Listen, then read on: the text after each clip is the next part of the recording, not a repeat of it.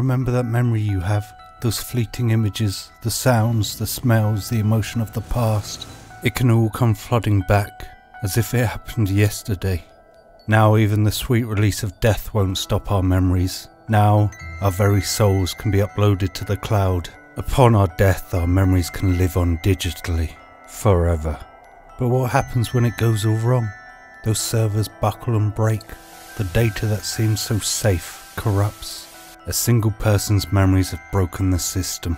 Of course you're sent in to fix it all, as if it would be that easy, being transported into the darkest recesses of a broken mind, slowly picking up the remnants of memories and piecing them back together.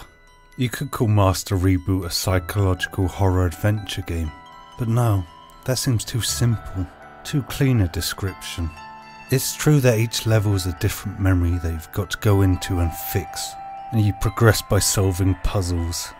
But the whole experience can be so unsettling. Even the happiest of memories hold some sorrow within, because you always know, around the corner, something's out to get you. But you carry on regardless of fear, because you want to know more. You want to know more of the person whose memories you've entered.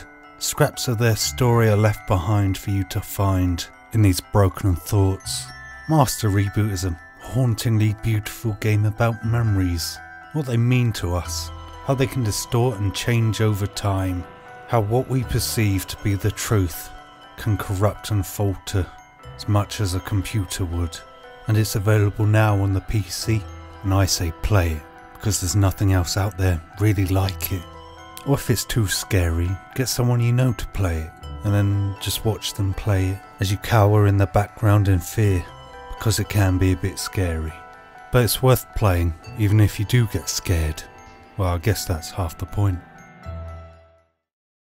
So the man standing in front of you is Edward Kenway. I've customized his outfit so that he's wearing all black, so that he looks as much as possible like the Dread Pirate Roberts from The Princess Bride, since that's basically all I want this game to be, is a Dread Pirate Roberts simulator, and it's actually very good at that.